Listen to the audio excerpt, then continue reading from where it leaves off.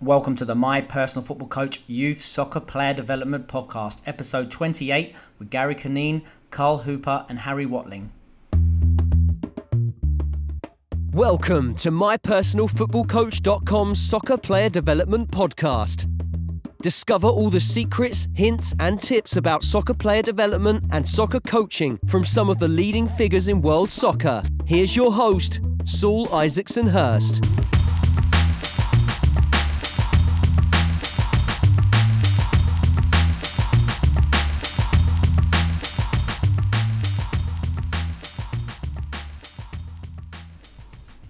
Hi guys, welcome back to another show. This week we've got a bit of a special for you.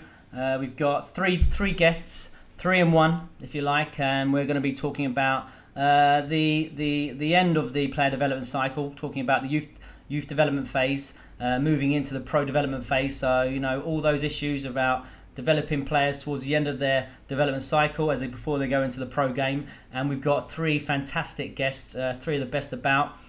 First, we got Gary Curneen. So I'm sure you do know him from his work on social media and the excellent modern soccer coach resource that I really do recommend. I use myself a lot. It's got great stuff on there like sessions, and also obviously he's a fantastic author as well. So many great books Gary's come out with. I have several myself. I really do encourage following Gary.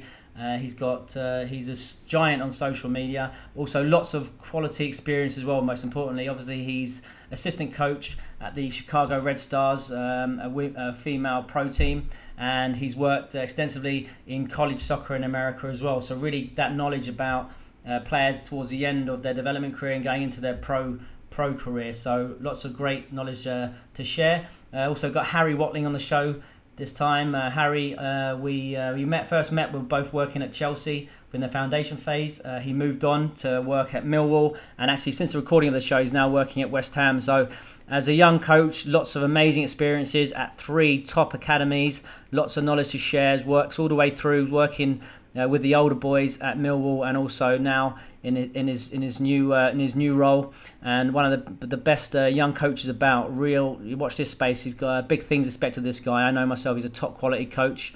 And also we've got Karl. Karl I know from my time in academy football also.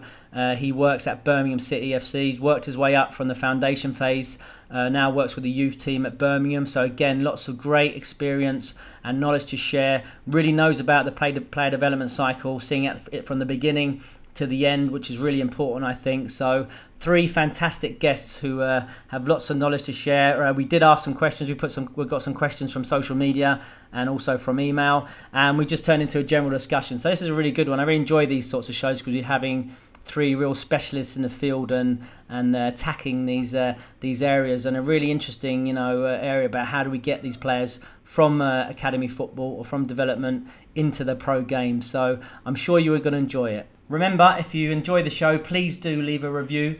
It really is important. It has a lot of benefit. I really appreciate it.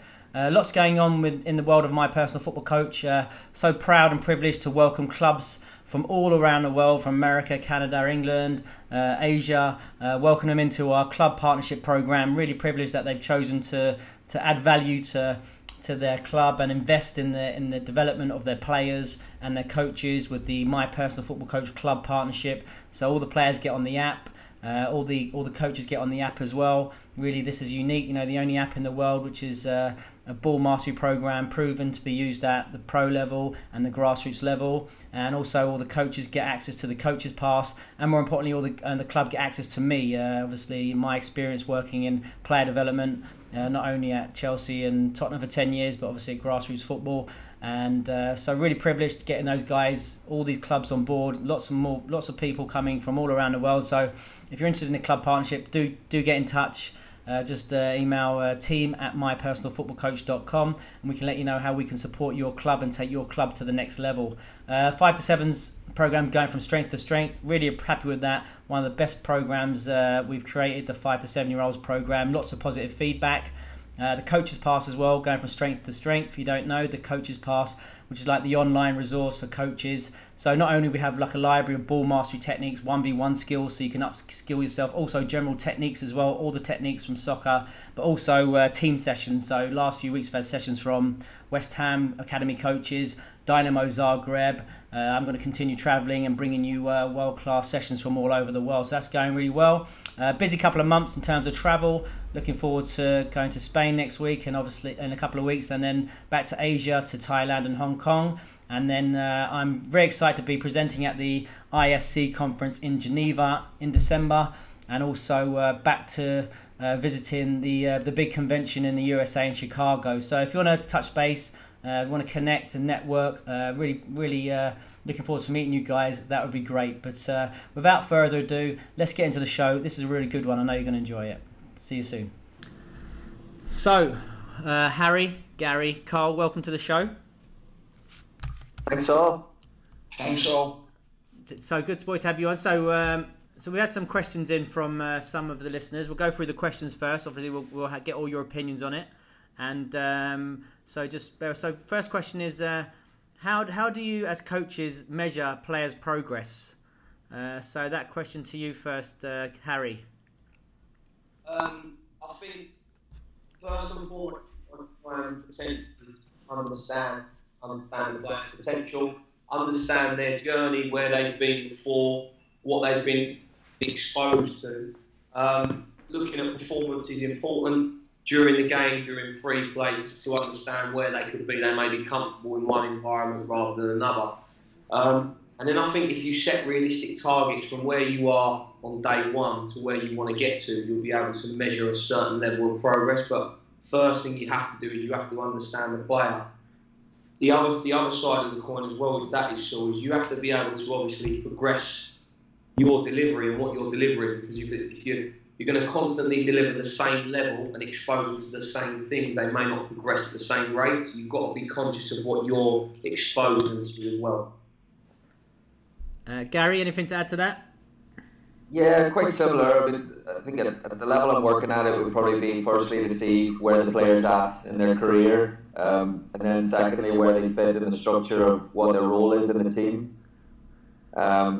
Some are if they're the back end of the squad or if they're one of the big players, and then the third would be to try and incorporate that there with the system of play in terms of giving them feedback after games or after sessions, and then trying to cater that, kind of going, it all goes back then to the player and what way they want that feedback or want that information, whether they want as simple stats or whether they want the video or whether they just want the chat, and you're just constantly redefining and constantly trying to get the thing I'm learning is that every player kind of wants it packaged in different ways, and it's up to you to kind of be aware of that. Some of them, and I just view it by engagement, and constantly trying to see whether you're hitting the right level of engagement or whether you're off, and you need to go back and reevaluate what you're doing.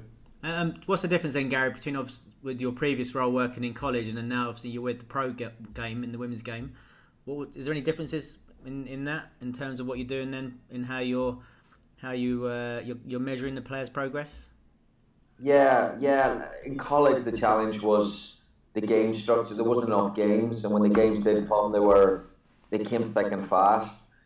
So pre-game, post-game, I was quite frustrated that we couldn't get enough work in. And now at the pro level, the season stretched. Obviously, you have more access than the soccer side, so you can do a little bit more. So in terms of getting that post-game now, instead of college, it lasted a morning almost, and now you can kind of stretch that out to 2 or 3 days. So you can do a little bit more. You can have more meetings. You can meet with units, which I enjoy a little bit more, because you can go into more detail, and then on the pre-game you can go into more scouting, opposition analysis, and how your performance is going to be gauged against a certain player. So yeah, and with the level of player, I find that the pro player they just want detail, and I think at the college player that I was used to, you could tell them, and they were just happy to get some form of feedback. They just nod and say, "This is great, he's talking to me." Whereas a pro player, if it's not what they need, they'll just completely disengage. And Karl, what about yourself? Yeah, I think I'd have to agree with that. It's knowing the individual, where they've come from, obviously where they're at the moment, whether that might be maturation, that might be a late developer or an early developer. And then I think now within my role, primarily in the professional development phase, is knowing what they've got to get to in terms of what the first team manager's going to want from them, or what level they've got to reach in order to get into the 23 squad, or to get somebody to want to take them on loan. So I think it's really constantly evaluating where they're at, really, and not getting too emotional with it, because I think there'll be peaks and troughs with everyone's development, and it is non-linear, that no two paths are going to be the same. I think it's constantly gathering as much information as we can from all the multidisciplines within the building to help us really forge that information of where we think they are and plotting their progress against where they are as an individual. I mean, you've had the experience, you've been fortunate enough to work in the foundation phase all the way up to the pro phase now. Karl, how has that progressed, that in your journey, that the way you're measuring players particularly? Yeah, I think it's helped me now. I think if I was to go back to the foundation phase, I might be a little bit of a different coach in the foundation phase for what I now know from working in the professional development phase, and probably seeing more in and around first team football.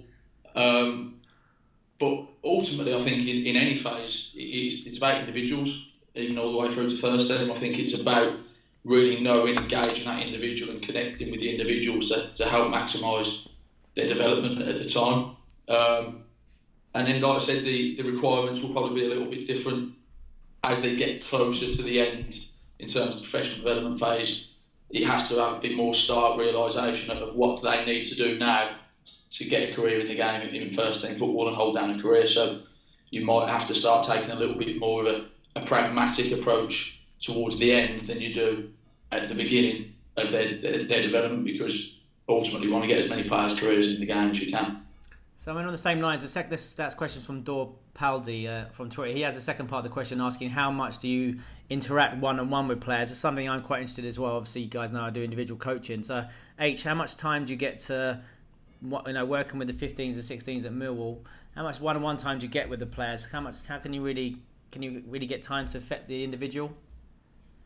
I think, to be honest with you, Saul, I think training, just training, working with players, rehearsing, in general, needs to be more personal across the board to the individual. So even if you're talking about speaking with units or speaking with the whole group, or you are just talking about the one isolated individual, conversations for me need to be about how you use and choose your relationships within the team. So it can be based around anything. It can be based around the player's personal identity within the team, or as Karl was just referring to, which was a really good point, what they actually need, what are their key essentials to get them over the line for that next phase in their career. And I think that the more one-to-one interaction you have within a practice or within those moments that you're trying to rehearse, you will get the best out of those players. I just think that everybody is opening their mind now more and more to speaking more about the individual within the moment, more than it being too teamy, if that's fair to say. So I will try and speak a hell of a lot to individuals, speak about the small-sided game that they will have within the game and how they feel within those moments, and then try and get the best out of those individuals within those moments. I suppose it's about managing your time, right? And I suppose, how much time do you get with the players? How much opportunities do you get to actually interact with them? 100%. I think it's very difficult to give everybody an absolute equal amount of your time. But I think as long as you're conscious of what you're actually trying to do, every time you sort of you step onto the pitch, or every time there's a drinks break, or every time you get that little moment with the players beforehand, if you want to just sow a seed, if you're conscious of those things that you're doing. And the players sometimes will be conscious of that as well, and they'll appreciate that a lot more. You get that buy-in, what the guys were talking about earlier. So, and Karl, what about you now? So you're working with the older boys. How much in one-on-one time do you get with those? Those guys are full-time. Does that make it easier to get one-on-one with them? Yeah, I think it makes it easier, but then again, you've still got a lot of players still. It's about being intelligent with how you use your time to make sure that you're still giving every individual what they need. Obviously, it's far easier in the professional development phase because we've probably got more staff per player, ranging from the physios, the sports scientists, the analysts, to the coaches. So I think between us, and with good planning, we can probably share that time and make sure a lot of individuals get effective each day and each week. And then I think it's been clever and buying into the modern culture as well. The kids are, and the lads are going to be on their phones and whatnot. So we almost break our analysis when we do our analysis down into 3 codes. We'll have player-led ones where they'll come back and present to us as coaches, whether that's in groups, units, or as individuals. We'll have the coach-led ones where it might be where we're breaking it down for the individuals, units, and the team. And then I'm mastered on the informal ones. So it might be, for example, I'm working on a player who's working on receiving through the lines, and I might see some great clips of Modric doing it that night, or it might be our first team doing that night. I don't think there's any harm in WhatsApping that over to them on the evening when they're sitting at home on their own couch and saying, what do you think about this? Come and find me tomorrow to have 2 minutes. I think it's just being intelligent with your time and also using the media that we've got today to help us. And obviously a lot of the children buy into that, and a lot of the young people buy into that now. So it's just being really intelligent with your time and sharing the load across all the staff and all the people to positively affect everyone, really. And Gary, obviously now you're working in the pro game. You've got professional women players. What's that like in terms of you trying to get one-to-one time with those players, and how do they react? Now, obviously the environment's different. They're getting paid. I mean, is that any different to when it was you were like at college? Yeah, I think just the environment is the type of feedback. We had a team builders, performance specialist in Donna Fisher within college that was almost trying to sell feedback to kids, and she just used a catchphrase that feast on feedback, and she was trying to sell it, that you want it, and too many players at the lower level see feedback as criticism, so they kind of stay away from it because that's what they've always been used to. Whereas I think the older or the experienced, the professional players just want feedback at all times. Because they see it as anything to improve their game. But just going back to Karl's point, I think that informal piece is huge. I think just being able to walk off a field with a player and being able to give them, 30 seconds of content, but then it's the challenge at the pro levels, making sure that content, that there's substance, that there's meat on the bone, because if you're walking off and just giving a generalisation, I think the challenge is as coaches that then the player susses that out, and they just don't want empty compliments. So that's what I enjoy. I enjoy having to watch a session and being like, well, if I walk off with this player, I've got to be able to give them something. Otherwise, I'm wasting my. There's no point in talking about the weather, and they don't want that either. I'm interested though. How do they respond? I mean, if you're giving someone constructive criticism, for instance. Say fullback's made a mistake or something. Are they always open? I mean, I imagine there's different reactions, and some people might be a bit more hostile to it. Well, at the level that I've experienced, they'll challenge the situation. So I would never, I'm pretty careful about if it's feedback in terms of if it can be interpreted as criticism. I've got to make sure I'm not criticising or not pinpointing a technical error. I want to get the decision all the time, because a technical error, sometimes it goes, sometimes it doesn't. 7 out of 10, 8 out of 10. But if it's a decision making in the system, I want to try and nail it. And then that usually brings a conversation of, they'll say, well, this is what I saw. And then that's why I would always, if I'm going down that road, I want to make sure that I've got video on my side.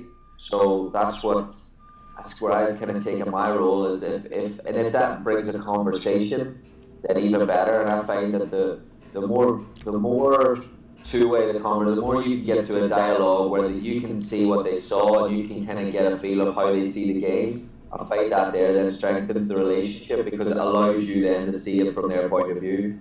And when you do that, if a 1 minute, 30-second conversation can turn into a 15-minute conversation with the help of video, I think you're only strengthening that connection with you and the player and how you see the game and they see the game.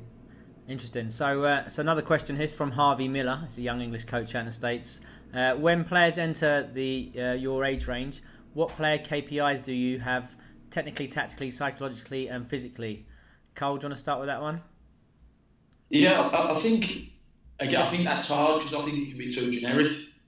And I think it's almost got to be, have they got an out-and-out strength? So whether it's in one of those 4 areas, so we might have a boy who's 16 and we offer a scholarship to, and we know he's got the physical to come. We know he's going to keep developing mentally, but he might be outstanding technically, so that might be an area or KPI why he's got in. And then you might have someone on a different barometer than that, to speak, that they might have come into the system late, but they're outstanding athletically, and we've got to really work hard one-on-one and the work we do to develop them technically. So I think you've almost got to have a KPI for each player.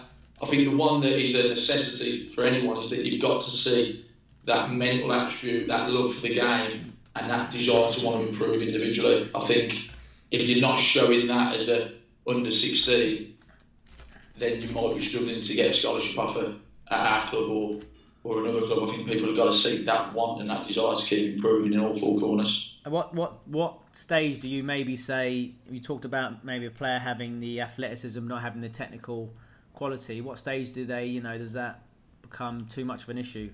When does that trade-off have to stop? I mean, what point?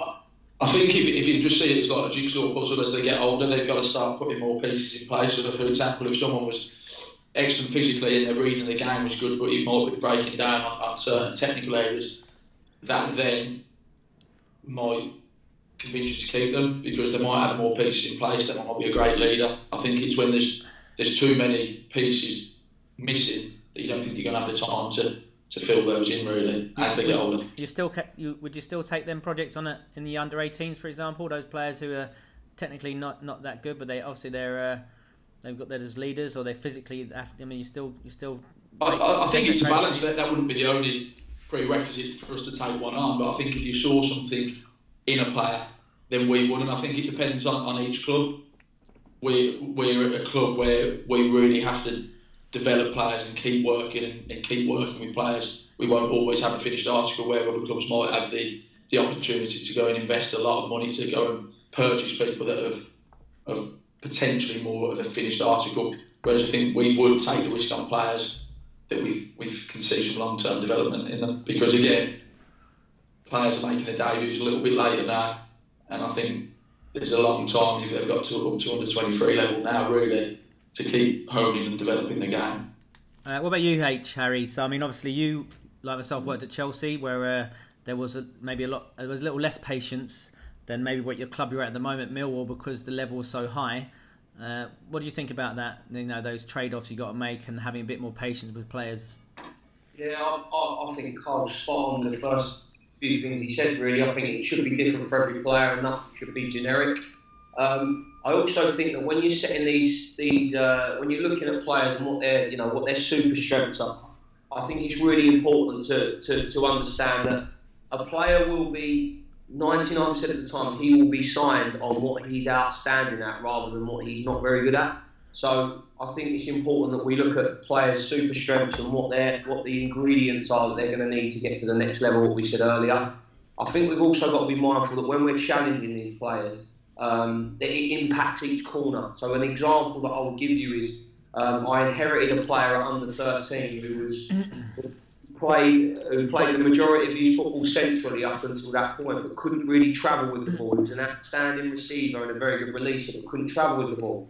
So a couple of periods on the odd week, it was planned within the staff and spoken to the rest of his peers about him not being able to either play backwards or release the ball in certain areas of the pitch to almost force him to travel with it.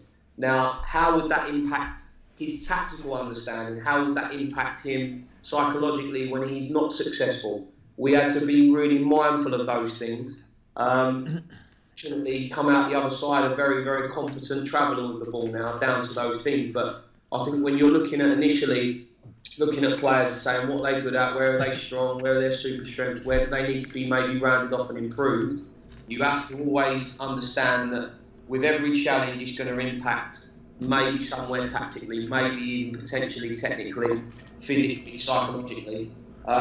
Different clubs will have different expectations of players. You would talk about performance now versus potential later. You would have to look at where they are on their maturation curve. You'd have to take all of these things into account. And like you just said, Saul, some clubs you will have lots of patience, and they'll have the foresight to see that later on down the line, this young man will be able to improve those technical attributes to couple with his physical ability.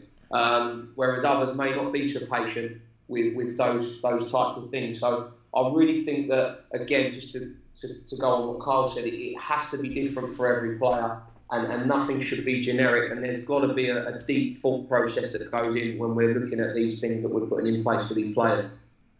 And Gary, what about yourself? Yeah, I completely agree, and I think as coaches, we all want to systemize everything. We all want to systemize a structure in place so we can, I don't know, develop a way of managing things. But the art of creating players that are a little bit different, or as Harry said there, accentuating their strengths, would involve just adapting constantly to where they are. And I don't feel there's enough checkpoints in the youth development stage over here to where we are looking at, maximising those strengths. I think it's too much end of season evaluation, start of season set goals, team goals, and it doesn't really develop players. So it's constantly being able to, and the awareness, we're trying to increase awareness from players to improve and develop. But yeah, what's our awareness like as coaches in that development phase? And for me, it's not good enough to try and tailor it to the individual. In my experience, what I've seen over here. It's quite interesting. I think that I've always had this opinion as well. I think the struggle, whether we're struggling with the infrastructure to deal with it. I'm not sure whether we get enough one-on-one time to support players. For instance, you're talking about, in my experience in clubs, players might say, right, for instance, they've got movement issues. Are we doing enough to support those players' movement issues before they get released, or same technical issues, or when they get their reports? Do you think that we given opportunity enough to players to really support them to iron out these problems before they get released? Karl, do you want to start with that one?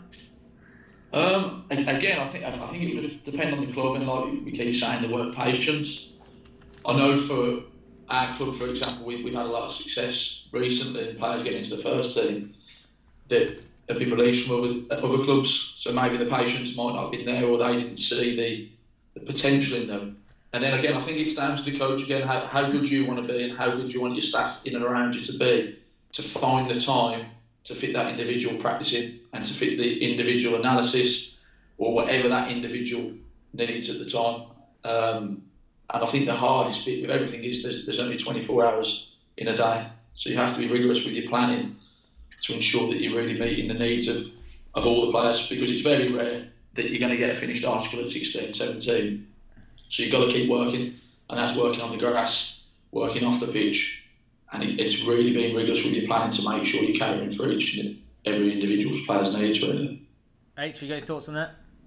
No, I think Karl pretty much covered it really there. So I think we've probably touched on the answers to this question over the course of this conversation already, about just making sure that it's personal to each individual player, and that we are trying to have as many sort of thought-provoking conversations off the pitch, in and around staff, utilising all the facilities that we have, the staff that we have, and the ideas that we bring to the table for the best of the players. But what were the main contrasts? You've worked at Chelsea and then Millwall, obviously two different clubs in terms of structure and support mechanism. What's the main difference between what you find in Millwall now, working in that environment?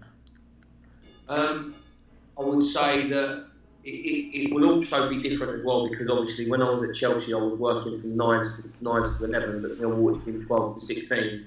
But I think there's a little bit more freedom at Millwall, and the players, I feel like the players appreciate that. Yes, we still liaise with sports scientists, because I know that they can be temperamental about the amount of time we have the players on the pitch nowadays, but the players to that one. the players will they'll get in a little bit earlier. We try and give them sort of 30 minutes on for example, on a Tuesday and one other time a week. We call them individual development plans, but we will try and revisit those sort of every 6 to 8 weeks, and I'm sure most clubs do. and speak about sort of what key ingredients do you need to add to your game at this moment in time to take you to the next level. What is going to make you different to maybe the lad above you in the age group above you? What is going to give you a personality on the pitch that stands out? So we give them that amount of time, and that's player led.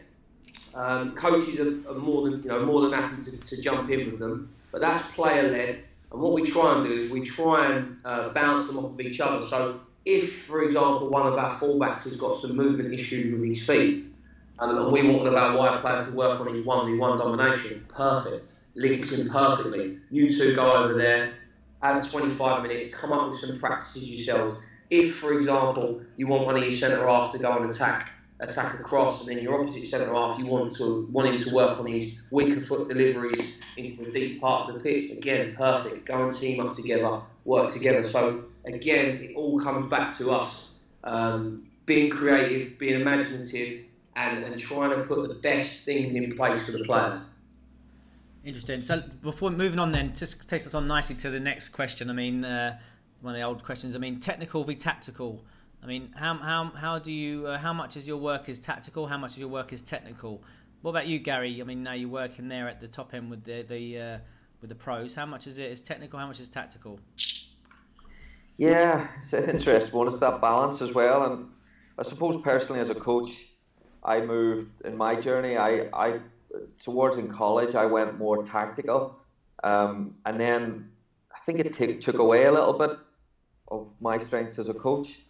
And I want to move more to the side of the individual. I want to move more to the side of how to get them to again stand out in games, because almost I found myself just looking for the average basically. And I think as we go for systems and we talk about systems, we look for players that fit in systems rather than stand out or look for something different.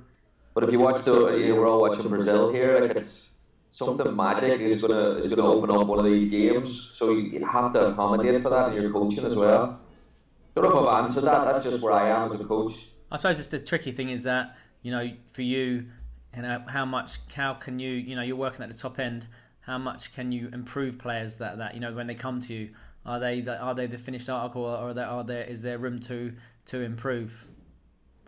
Yeah, well, I think the biggest area for growth is tactical understanding, and and I think that's what the players want. I think technically in the US we complain about the technical ability of players over here, but when you watch them warm up and you watch a passing pattern, it's just top class. But when you put a decision-making variable inside it, it just drops significantly. So it's the ability to think a player. How do you improve a thinking player? And it's just you try and educate them a little bit more in the game tactically and try to see where they stand in it. It's such a good. I could go on for all day here. It's just over here. I feel that we've just reached the growth of the player has almost outgrown the growth of the coach, and as coaches we're not growing at the same speed that the players are growing. So you watch the game. The World Cup is so I'm enjoying the World Cup because it's so tactical. But we want our players to watch more soccer, but they don't watch it through the same lens as we do because we're not giving them information at the same speed that they need it. So I just feel that the coaching needs to improve as well, and if we're not having tactical conversations that relate to the game, we're not going to improve either. I think it's quite interesting. So obviously, I work with a lot of young pros who want to work on particular elements of the game. So I'm just interested. You at the pro. Do you mean if you're having a for instance, a wide player who's struggling in a 1v1 or struggling, with delivery or something like that? Do you really try and take them out of the game a bit and say, like, look, let's work on these issues? Yeah, for most of them, and I don't know whether this is just me. Most of them are attacking. You cutting inside and just having something in your game, especially the younger players, the rookies that it's their first year as a pro. That come from the college side, and what got them a yard or two before at the college level was athleticism, and now it's got to be finding a bit of, maybe it's finding a yard or two of space, or maybe it's improving that technical quality when you do get the yard. you're only getting a couple of chances, whereas in college you're getting 10 opportunities to cut inside, and at pro level you're only getting one. So you've got to be able to refine that there. So yeah, it's all, I find that, again, maybe it's just me, I find that the areas that I'm looking to improve technically are all attacking areas, whereas the American player is physically that good that almost the defensive side, it's almost easier.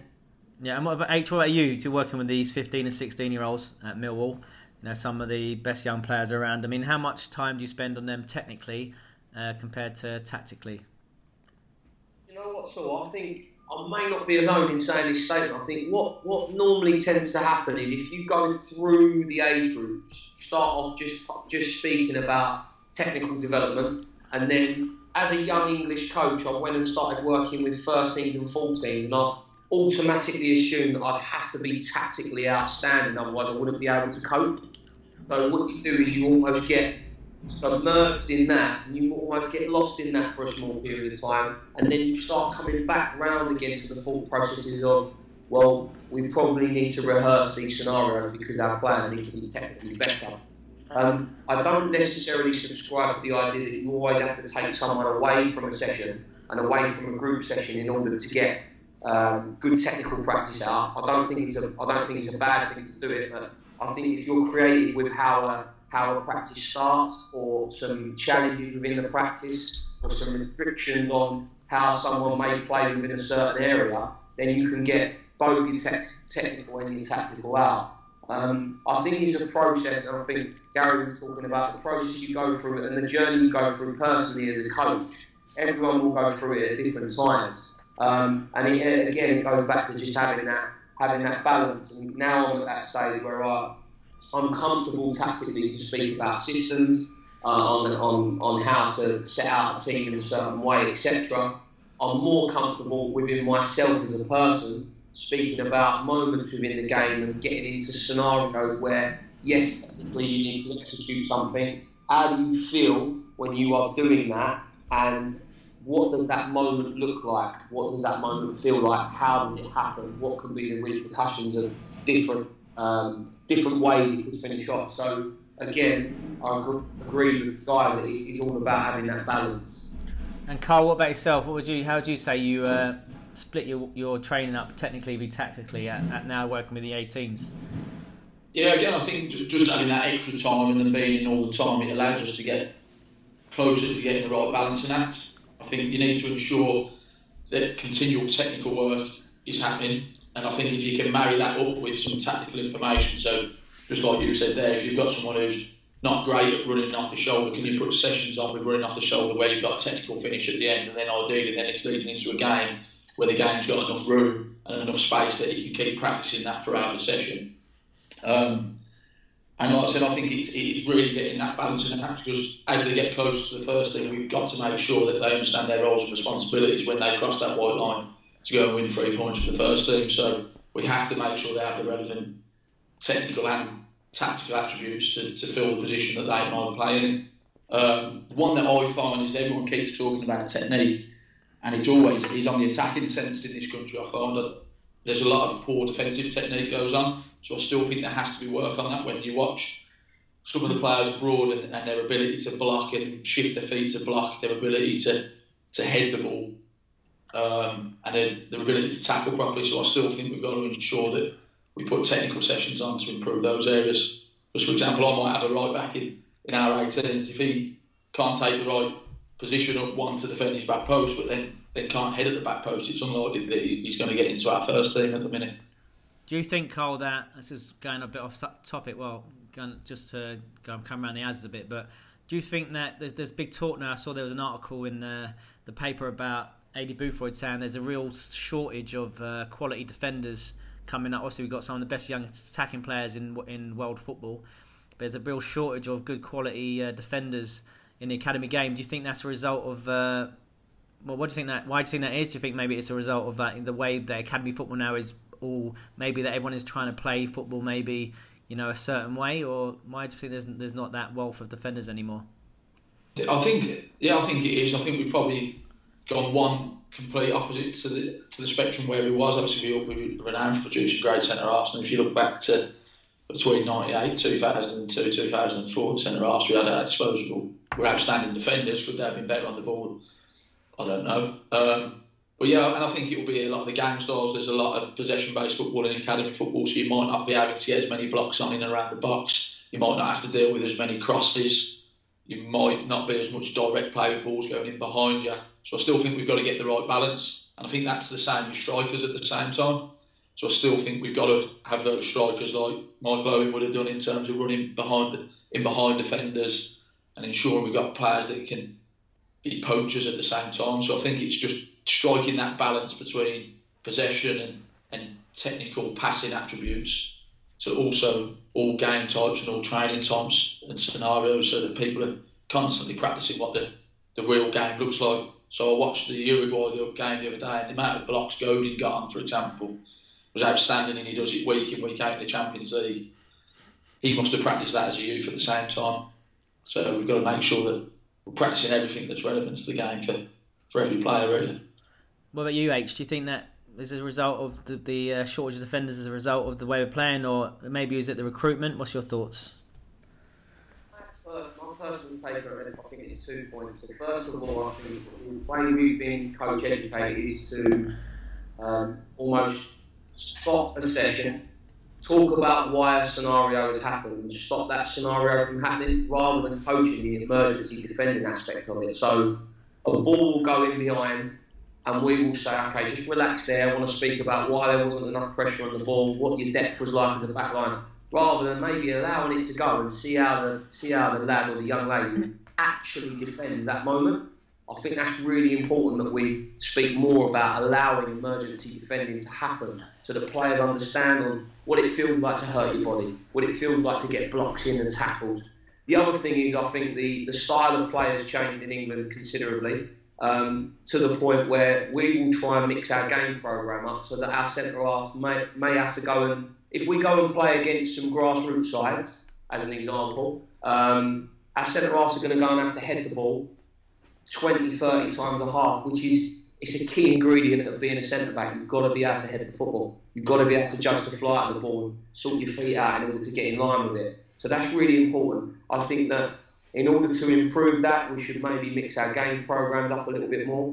And again, like I just touched on, I think that we need to probably subscribe more to the idea of allowing practices to and allowing games to continue maybe 3, 4, 5 seconds longer, and then speak about the emergency defending aspect rather than just sort of talking about preventing those moments from happening. Does that make sense? Absolutely. And what about you, Gary? Obviously, you're working at the top end where actually, when you make a defensive error, it actually has a big impact. What's your thoughts on that? Yeah, I mean, I think the one on emergency defense, that's brilliant point.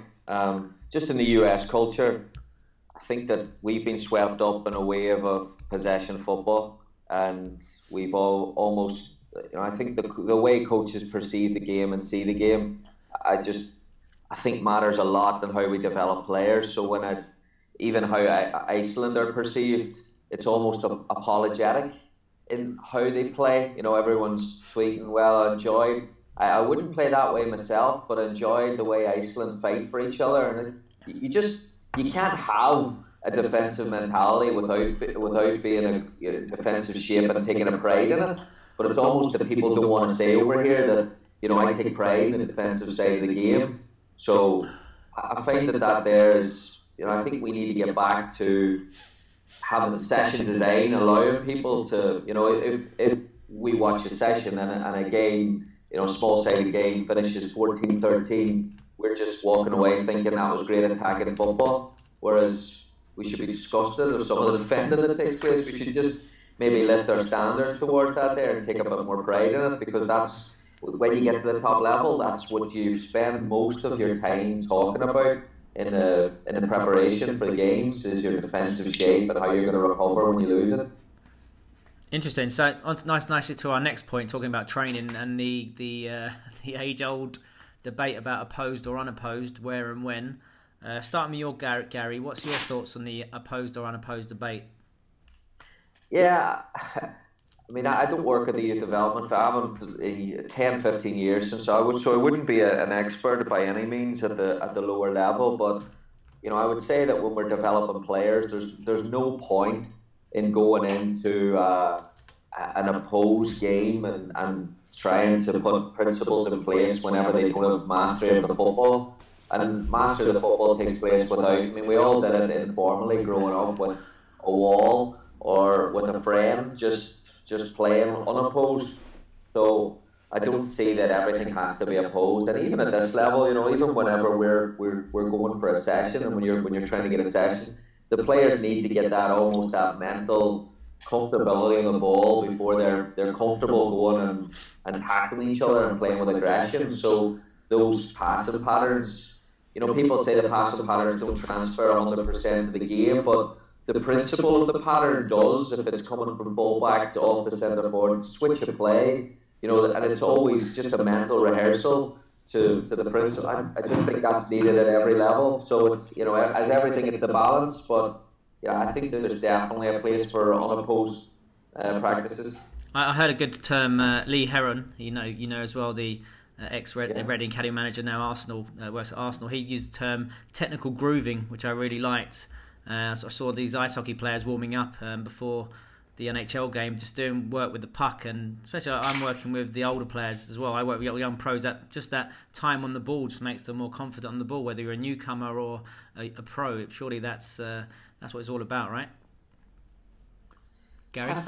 For sure, and that's where I think there's a goal. We say that's not. That at the pro level that they've got to be, that they're more technically efficient and they can do things automatically. But again, how did they get there? And you watch Brazil here, and everything they're trying to problem solve. Their heads are up all the time, and just little things that you watch an under 14 game over here, and the heads are down all the time. So every pass is going 5-10 yards rather than they can't see ahead of the game. So yeah, it's constant rehearsal, and they're unwilling to try things or be creative because we're not giving them the space to do it so much of the time. And Harry, what's your thoughts on this, on the opposed or unopposed debate? A little bit of both. I think when you're working with players unopposed, it's definitely building confidence on the ball for them to express a little bit more. And yes, it will improve their confidence. Yes, it will improve them technically. Then again, at the same time, throwing them in a poke environment will also force things out of them, force more random movements out of them than what an unopposed environment would. So I just think you've just got to have a good balance of both. And I think you've got to be clever. Is it just going to be pure, isolated technique, or are you going to maybe make it a little bit more random? It's entirely up to the thought process behind the coach and what they want to get out of it. I think ultimately we are all building up to the same thing. We're all building up to the game, and how people get there will vary at all different levels. But I think the confidence and the psychological side of the unopposed technique, the unopposed technical work, the confidence side of it is a massive thing. Well, I mean, how much do you do of that at Millwall then? How much unopposed work would you do at Millwall with the 15s and 16s in a week, for instance?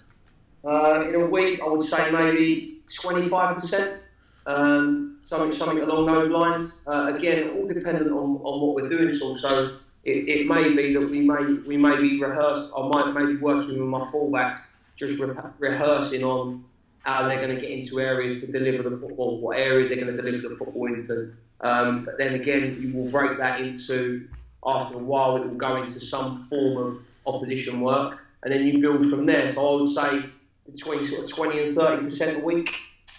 Interesting. And Karl, what about you at Birmingham? What's your thoughts on that? Yeah, and again, it's got to be that balance. I think it's ludicrous to think that players just develop without practicing with the ball from just playing games.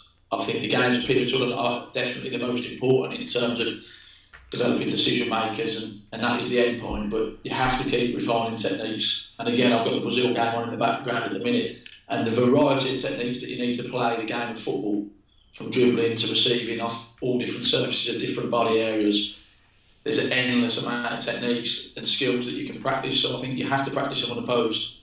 and then take them into a skill-based scenario. I think every sport's very similar. It's like, I'm a big boxing fan, so I go and watch and try and get down to a lot of professional boxing gyms, and they're on the pads constantly refining whether it's a left hook or a combination.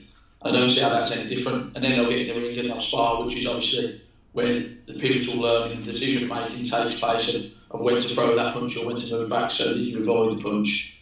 I think it's very similar in a lot of sports, but you have to practice and find those techniques. And then De Bruyne's pass the other day, for example, that settled the Lukaku's head at. I don't think he makes that unless he's practiced that endless times on his own or unopposed, because the technique to deliver it at that quality in such pressure, he must have practiced it over and over again, and then he must have rehearsed it in game-based scenarios with pressure on him. I think it's the balance and making sure you just keep practicing and refining your game all the time. I suppose, yeah, that's the key, isn't it? It's where and when, and is that the most effective use of your time and how much time you got. You guys, lucky you're working full time. You got the players for an awful lot of time, so you maybe have more time to work with them in that environment. Where if you're a coach, you got them 1 hour a week. Is that, really effective use of your time doing that? I suppose what's your thoughts on that, Gary? Yeah, I was just going to say we have a Japanese international World Cup winner. She's in her 30s now, so she's at the latter stage of her game, and she's played with Chelsea. She's played in Germany, different class, and we do a movement. Our practice, our training pitch is probably about 500 yards from our facility that they do their pre-game prep or pre-practice movement prep and all that good stuff. She gets out 15 minutes before anyone else and works constantly with her ball, and then she finishes, when the session finishes, she does 15-20 minutes on her own in front of goal. And sometimes we stereotype the Brazilians and the Japanese as, she just does that because she's from a technical culture. But she finds time, and I use it for the younger players, she finds time where other players are swept up in social, chatting, or they're coming off the pitch at the end and they just want to get a drink, and she finds that 15, so she extends her daily work an extra 35 minutes, and over a course of a week, that's 2.5 hours, course of a season, etc., etc. And it just, if I was against unopposed training before seeing her, I would have changed my mind by now. She is a case study every day to the power of it. I mean, yeah. Listen, if you H and I were lucky enough to work at Chelsea, and obviously I was at Spurs, and obviously Karl, Birmingham, Millwall. When you see the pros, they're all doing this work. The top players are all working away from the game. It's a ritual. So I think it's really important to try and instill that in our coaches and young players as well. But anyway, moving on, because I know we've got pressed for time. Just want to talk about. We had an interesting interview with Adi Vivash, who's previously at Chelsea, now is at Coventry, assistant manager, and he was talking about the tactical level, obviously at the highest level, and about and making changes within games. So my next question is like, what are the demands, the tactical demands at the level you're working at? And obviously, you've all worked at younger ages, and can you give us an example of some sort of some tactical mid-game changes you've had to make, and and how you've made them? Karl, do you want to go first with this one? Yeah, I think it's a real balancing act in terms of with the 18s football. I think the league games in particular, a lot of the changes that we'd look to make would be to how we can influence the players and get them on the ball more. So whether that is changing formation, changing personnel, changing positions, it might be how can we really positively affect certain individuals, or then on the defensive side, how might we expose somebody more what they want if they've got to develop that area. Whereas, for example, this year in the Youth Cup, we set out our stories was win at all costs virtually, in terms of can we go and win and can we get as far as we can, and obviously lucky enough to get to the semi-finals, and then unlucky to get Chelsea in the semi-final. So I think then it's just adapting to the game. So there were periods we played very, and they got a goal back, it went 2-1, and we were playing a 4-1-2-3, for example, one sitter basically in 4-3-3, and they were getting right on top of us, the fans behind them, really allowed great game development for all the players. So then obviously we just changed it. We made a substitution. We probably took off one of our more attack-minded players and went to 2 sitters at the base to stem the flow through the middle of the pitch. We stemmed the flow for a little bit, and the lad we brought on ended up scoring from a ricochet in the box. But that would just be an example there where we're really looking at winning the game and how we can stem the opposition's flow to make sure that we get through to the next round. Whereas if that was a league game, for example, we might have been looking on how we can affect it so we can get certain players onto the ball more, or to expose certain players 1v1 at the back. So I think that would just be a contrast of how we might have used different games last year to develop players. And what did you work on that in training then? Was that something that the boys are ready to go? You know, they were. Was that quite a relatively simple tactical shift for the boys to make? Yeah, I think it was. I think we've played with a lot of flexibility in terms of formations this year. We've ranged from different variations of 4-3-3 to different variations of 4-4-2. So I think they were very comfortable and adept to make that. The biggest one that you want to see on them nights is can they do it under the lights, under the pressure, with the opposition fans saying some unchoice things to you, and in a pressurised game. But I think we're allowed a fair bit of flexibility with our formations. And again, I think that is pivotal for developing players, because if they go into the real world of football, they're going to play a range of formations, a range of different game styles under different managers. So I think we have to do our utmost to equip them for that, not just base it on how we see the game and the ideology of what we want to see in the game. We've got to prepare them for the real and wider world. And H, what about you? What's it like? What's the tactical demands like working with the 15s and 16s at Millwall? And can you talk about any mid-game changes that you've had to make? I think when you're working sort of within the younger ages, you're also mindful of having that balance of getting players minutes on the pitch, getting the minutes on the pitch in the areas which you feel like they could potentially, play as they get older. You want certain players to feel comfortable. They need moments where they're comfortable. You want to stress certain players out, and you want certain players to be learning. And I think certain players will need to be stressed out in order to learn. Others might need to feel comfortable in order to learn. So you may ask your wider players to cheat for 20 minutes and just stay high in order for your fullback to be exposed to 1v1s and 2v1 scenarios in order to see how they deal with that, how well they can deal with that. So it's about exposure. Within those age groups, we also play the National Floodlit Cup, which again, there's a little bit more emphasis on the result. But again, I'm still looking at how we go about things, how we play, what the style is. There's probably quite a few scenarios, but one of them this year, we went and played one of the bigger boys away in the first game, and we were 4-0 at half time. And I just said to my players, because they were looking at me sort of shocked, and I just said to the players, I know how you feel now. I know you think, what do we do? We're 4-0 up, but just be mindful that the boys in the opposite dressing room have probably never been 4-0 down in their footballing careers. And it was just about speaking about maybe playing 10 yards deeper, spaces behind on the break. But that was the successful change that we made. And then there was a number of unsuccessful changes that we tried to make.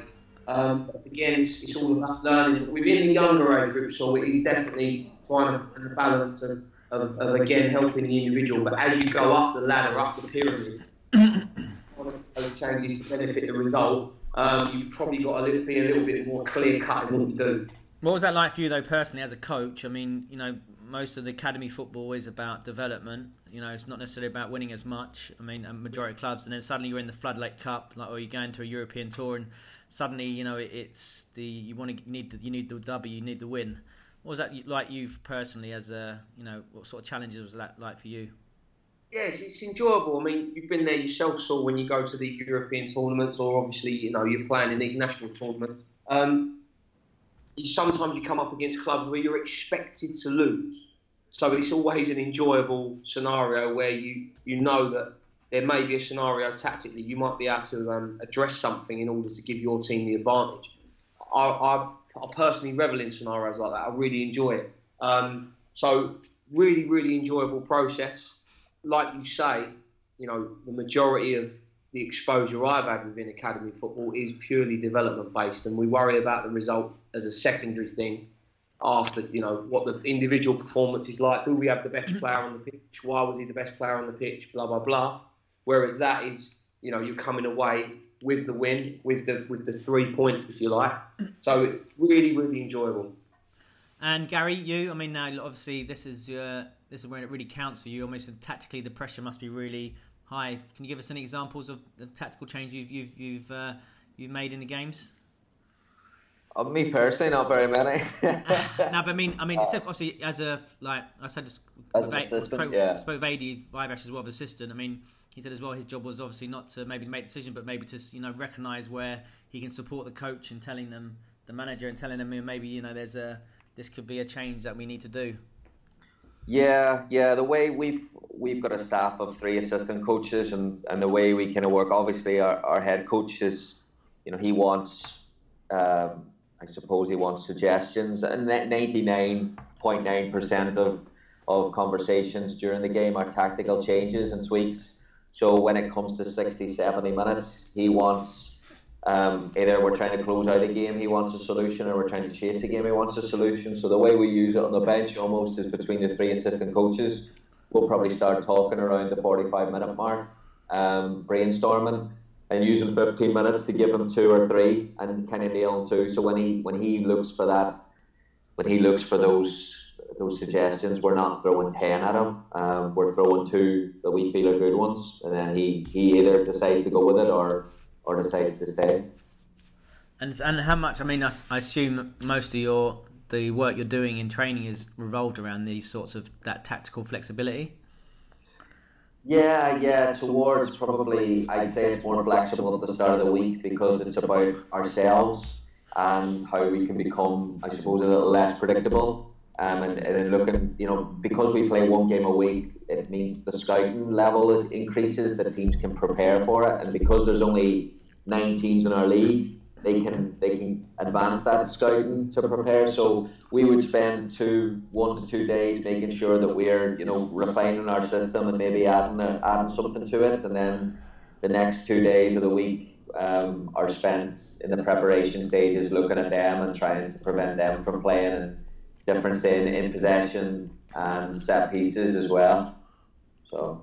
Interesting. Okay, so moving on to the next question. Just want to think about how you guys deal with the Maverick, that player who's got that something a little bit special, but maybe he's a bit high maintenance, but low discipline.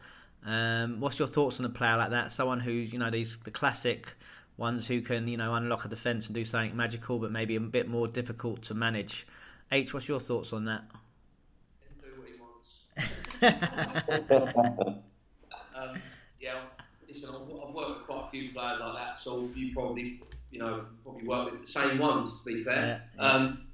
I think, look, when you're working with a player that has an extreme talent and extreme ability, that's not normal.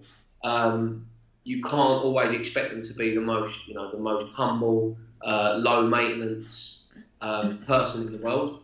I just think it's about just trying to get that player on side, trying to engage that player, and also trying to enable them to be placed in the moments as many times as possible where it's going to expose those talents. I'm really not a fan of people that it's my way or the highway and they try and suppress talents like that. I think the best players in the world, if we sit here and reel them all off now, they probably, when they get the ball, do exactly what they want, regardless of how they're supposed to play within a pattern, within a system, where they're supposed to stand out of possession.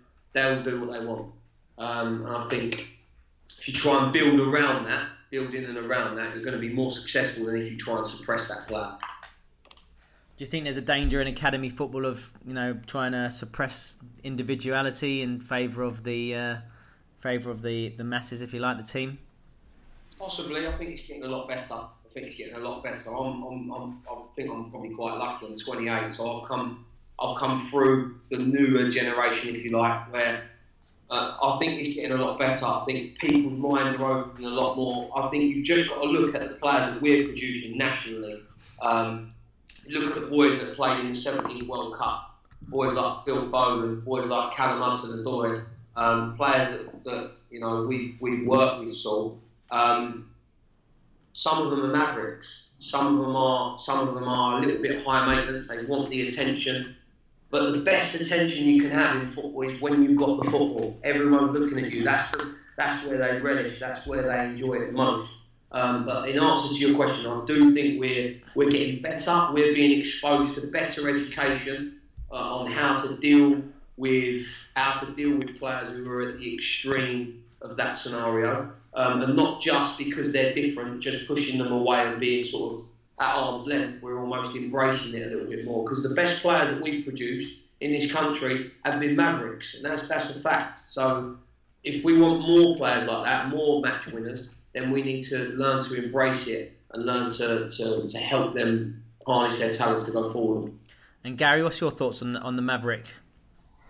Yeah, I think we're at a strange stage here in the US, because the culture word is everyone. I tweet about it non-stop myself as well, so I'm probably part of the problem. But it's almost that you want to create environments, that teams and structures for teams to be successful. But in doing that, if the coach isn't aware enough, you're almost creating a set of rules that suppresses talent and doesn't allow people to flourish as individuals. So I think the balance, again, that we talk about, the balance from a coach has to be, can I create the environment and the culture while allowing talent and people who are different to thrive and flourish and develop and grow? And that's where I think the biggest problem we have in the US game is just finding difference makers. And people think that's a dribbler or something. But I think if you look at our cultures and our teams, maybe it's socially tied together. Maybe it's people that want to stand out socially. Maybe there's that problem as well. But I think as coaches we could do a better job being aware that maybe we should be a little bit more accommodating. I think if a player kind of stands out and goes against the grain, we see that as a rule breaker, and we want to clamp down on that, and we should be giving those players a little bit more freedom to challenge coaches as well. And I find that the higher level of talent, there's no doubt the higher level of talent, the tougher the players should be to deal with, because they see the game differently. And Karl, what's your thoughts on that? Yeah, definitely. I think Harry made a great point there. I think you have to try and facilitate their needs. I said, but at the same time, I think we've got to distinguish between if they're a maverick and a renegade, so to speak. I think if you've got a maverick and they can really buy into the team ethos and the team buys into them, then everyone's onto a massive winner, and you facilitate and build the team around it. But when you've got individual personalities that potentially want to break up things and cause disharmony, I think that can cause you real problems, especially the higher the level you go, in terms of where winning becomes more important. But I think in terms of the maverick, and that's what I was talking about earlier, in terms of the tactical changes, you've got to do everything you can to get them on the board as much as possible in the areas that they want to get on the board, so that they're happy within the team. The team are happy because they're getting success from it at the same time. And I tweeted about it earlier. I just don't think there's as many around now. I think England are starting to get back to it in terms of having those players that are different. And I think Mason Mount, for example, is absolutely outstanding, having come up against him last year in the Youth Cup. But this World Cup, and I tweeted about it earlier, it's been all systems, possession. Whereas I remember as a 10-year-old falling in love with the game of football at World Cup '98, watching Zidane, Ronaldo, Rivaldo. Laudrup was coming to the end of his career, Owen was breaking on the scene, Romania still had Hadji. There was endless ones. Colombia had Valderrama. It was like every single team had a maverick that you knew, I've got to watch this game today. Nigeria had a Kocha. Like, you could just list a maverick in every single team. And I don't know if it's just football and society in general is almost suppressing those real creative talents. Interesting. Okay, and moving on, just a couple more questions. We've seen like the re-emergence of playing three at the back. What do you do to combat this? Did you come up against this? So Gary, what's your thoughts on that? Yeah, I just watched the game. Was it Croatia last night? In playing three at the back, if they're a possession team, they're always, they're going to look at getting their wing backs higher up the pitch. So in transition, you're trying to work the ball and almost isolate the two outside defenders of the back three and create 1v1 opportunities. So I think it's it's a test of how good you are in transition and knowing what space. Like every system against system is finding the weaknesses in that system and then constantly stretching them. So what system would you like to play against the three at the back then? I'd go for width. You know, I go 4-3-3 and almost cheat with the, you know, and take away the defensive responsibilities of the two. I think when we go for, I think so many 4-3-3s are turned into 4-5-1s over here that I see. So it's almost like take the defensive responsibilities away from the two wide players. The centre forward then changes the point of attack almost, prevents the switch. And then in transition, if you can play those two wide players, those two wide forwards in transition, you've got a chance of getting at them and turning them. Is that your favourite formation, 4-3-3? No, it's not actually.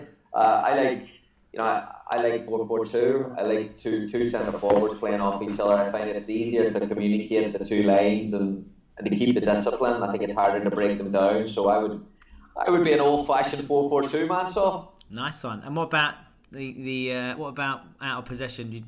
Your midfielders out of possession. What sort of messages you sending to them? I mean, playing devil's advocate here, people are saying you might get outnumbered in the middle of the park. Yeah. I mean, I either overcompensate the work of the weak side wide player to tuck in, or one of the forwards to drop off. And I suppose to be a 4-4-1-1. Or, you know, most teams, I find that we coach in fear too much. You know, we worry about those 3-3-2 overloads, but the majority of them are number sixes who are just getting it off the fullback or getting it off the centre back and playing to the fullback. Yeah. So it's knowing who you're up against. If those three are good, then yeah, I'm not going to play it. But if those three are limited, then I'll risk it. I suppose it's interesting as well, and that may be why we've not produced as many good strikers is maybe because we're not playing with two up top that much anymore. Maybe it's quite interesting. What about you, H? How would you combat playing a team against three at the back? And then what's your favourite formation? Loads of different ways. I think formations are like rock paper scissors. Everyone's got a strength and a weakness, and you can combat one with the other. If you play two centre forwards against the back three, if their starting positions are correct and in between, they can freeze all three back players. So you're almost playing with a man extra, and you can use your width.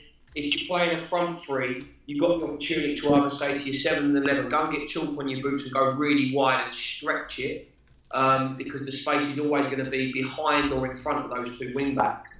Or you can ask your front three to go and play inverted and play 1v1 against them to really cause them a problem. So there's lots of different ways. I'll be honest with you, I don't have a preferred system because mine changes every year. If I've got a set of players, if I've got this year within the APD college program, we've got 4 really, really good centre midfield players. So I'm probably going to play a box or a diamond. Last season we had 3 centre halves that I really liked. We played a back three. We had 2 centre forwards that are excellent. Rather than asking one of them to maybe play on the side of the pitch, I just tried to go sort of round pegs in round holes, if that makes sense. Interesting, yeah. And Karl, what's your thoughts? How do you combat playing against a back three, and then what's your favourite formation? Yeah, I think both Gary and H made some great comments there. I think the two, again, it depends on the opposition. It depends on the strengths of their team. I think the two up front can really stifle their three at the back, and then I'd probably play a diamond, obviously depending what their fullbacks will overload the centre of the pitch, and then depending on what my centre half, so I look to their wing backs, sorry, not full backs, look to deal with crosses, so make sure they're not getting through the centre of the pitch and penetrating us, and then force them to cross with our full backs up against their wing backs, playing 1v1 virtually would be a potential one. And in terms of favourite slot, I'd have to agree with H. I think it has to suit the players. It has to be down to what the players you've got at your disposal at the time. But if you got to choose one, what would you do if you had your dream team out? What formation? My dream team was probably Chelsea when they had their version of the 4-3-3, where they had the 6 that had Essien going box to box, Lampard as a 10, 2 out and out wingers and a centre forward like Didier Drogba would be my out and out. I think, yeah. Nice. Okay, so just coming towards the end, guys, I just want to ask you, what do you do to to continue your own development and keep improving as a coach? Karl, what's that question for you first? I think it's about going to see and researching best practice both in your own sport and in other sports. So that's getting out there and going and seeing things on the cold face, really, rather than just reading everything and taking everything for granted that you read. It's about getting out there and watching different practitioners work, seeing how they work, and then trying to use that for yourself. It doesn't mean copy, but I think all the best coaches take little bits from everybody. So it's about getting out there and really seeing people work. And then on top of that, I think it's being really honest with your own self-reflections. I try and find times after session to both myself to reflect, but then with Steve Spooner I'll work with to really get him to question what I'm doing and to really assist me with my own development. And so I think getting out there and seeing it, yeah. And who would you say were some of the biggest influences in your career as a coach? Steve Spooner, I just mentioned, who obviously I've been working with the 18s, and his one wouldn't just be as a coach. I think he's really helped me as a person and made me see I was probably a little bit headstrong and 100 miles an hour with everything very much in a rush. He's probably allowed me to understand football and the landscape of football and life and put a bit more long-term perspective on things. And then two others would be Richard Beale at the club. Had a real good impact and significant impact in terms of coaching capacity at Birmingham City, and he's ever present for me to give me advice both on and off the pitch. And then our FA YCD we had, who's just recently moved to West Brom, Brian May. He's always there on the end of the phone, and I think he really understands me as a person, so I think he's managed to get me as a person, so I really seek his advice because I think he understands the way I think and act and behave. So those would be the three. And yeah, I think it's vital that you have mentors both in football and off the pitch to help you along the way, because it's a crazy game. Yeah. And H, what about yourself? Yeah, really similar to what Karl said. I think you've got to get yourself out there. We're lucky nowadays with social media that you get to read loads of things, see loads of videos, etc. But I don't think there's anything better than looking at someone else's work, looking at it in the whites of their eyes and sort of analysing why they do what they do. I ask loads of questions. I try and use my ears as much as I can. And just try. Every club does something different. Every coach does something different. Best thing Karl said then was the best coaches are the best thieves, and there's nothing wrong with that. So you just sort of take in little things that may suit you or suit your players and using it to your advantage. There's nothing wrong with that at all. And who would you put down as the big influences in your career? Obviously, Michael Beale's been massive for me from sort of 15s all the way up to now.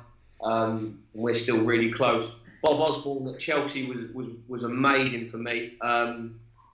He was really good. He was almost like a little bit of a nutty professor. He's obviously coached the likes of John Terry's and Jody Morris's and even Peter Crouch's. So he's got the T-shirt without a shadow of a doubt. Just some of the things that he would do, so forward thinking with the younger ones. So he was really good. And then again, one of the guys from the FA, Ben Bartlett, is outstanding. He always comes in and just will help you find answers to questions about yourself. So those three would be sort of huge ones for me. And Gary, what's your thoughts? Yeah, I think completely agree with the two guys there. You've got to dedicate time to it, and you've got to practice it. You've got to be intentional, I think, about growth.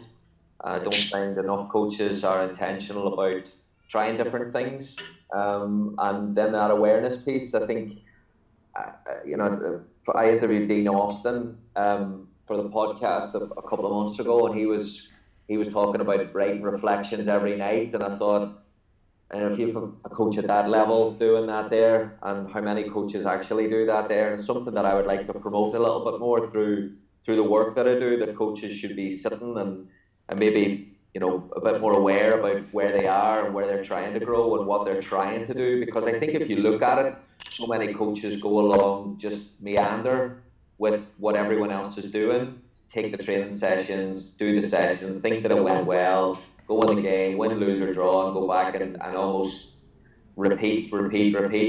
And I think we should be a little bit more intentional about trying different things, connecting with players. What players have we not spoke to?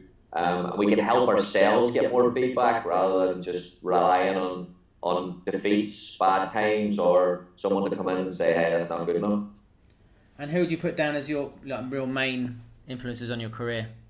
Different stages. Like I've always in a college environment, I've always kind of gravitated towards people who are older coaches, so older basketball coaches or older coaches, experienced coaches at the school. So, and then it would be, and obviously from coming over here and playing in the college and then working with working with Gary Hamill, that's who kind of gave me my start as a coach. So he was a mentor, and then it's almost now I'm almost looking for different mentors at different sides of the game. If I want to improve the tactical side of the game, I get a tactical mentor. If I want to improve my business side of what I'm trying to do, I look for a business mentor. So it's just a case of being. I always use the term be intentional, and I find that there cuts. I just want to save time. I'm the same amount of hours as everyone else has in the day, so I want to make sure that I'm not wasting that time trying to get something off someone who can't help me. And then almost giving back as well. I think you owe it then. If I'm taking from people, I owe it back then to put some stuff out. So I think that's important for young coaches, where they think networking is the same as mentors. Like, you're always constantly taking, but I think you have a responsibility or an obligation to the community that if you've got a mentor, you should be putting back in and letting people know your journey as well, because that's the only way we're going to help the younger generation come through. Interesting. And then finally, last question, Gary, you go first. What advice would you give to a young up and coming coach who wants to get involved in the elite game? Yes, study. Again, I think Karl said it there. Study outside the game as well. So it's I'm kind of caught between whether you specialise in something or whether you go for it and see where it takes you. But study, practice, and then gain a reputation. And it sounds like networking, but you've got to make your players better, or you have to make them create an experience that they enjoy it and build a reputation for yourself around that there. So if you build a reputation, to me, that's the same as networking. And H, what's your thoughts? My advice would be to, again, get out there, go and expose yourself to new things. I'm massive as well. I think if you work hard and you're obsessed with something, you can become better at it. So get up earlier than everyone else, work harder than him and her, and see where it takes you. I agree with what Gary said as well. You may not be able to find straight away where your speciality is, but I think it will find you off over time. So hard work and dedication would be the two things. And Karl? Yeah, I think that the hard work's a must, and I don't think you can miss the levels out. I think you really want to start right with grassroots, working in schools, and really honing your skills as a coach to get people listening to you, all the real basic skills of coaching and communicating before you even delve into all the tactical and all the technical. I think you've got to get the real basics in place for yourself first, and then I think be authentic. I think it's massive, and you can almost go out on your own shield in that way, that you're happy to go and be yourself on a coaching pitch, in a dressing room, in a coach's room, so that you're almost your own person. Because I think for me, the people that really motivate me and inspire me are the authentic people that seem really genuine, and they are themselves. So I think it's easy in the coaching world to become a clone and totally copy other people, or do what you must do to fit in, or to save face, so to speak. But I think really be authentic. And then last but not least is persevere. And like I said, it's a crazy game. You don't know what's around the corner. You don't know what the next job opportunity is. You don't know what the next progression is, or you don't know when the next bad thing can happen. So you've just got to keep persevering with it as well. Fantastic. Harry, Gary, Karl, thanks very much for your time. It's been fantastic. Just finally want to say as well, good luck H getting married in a couple of weeks.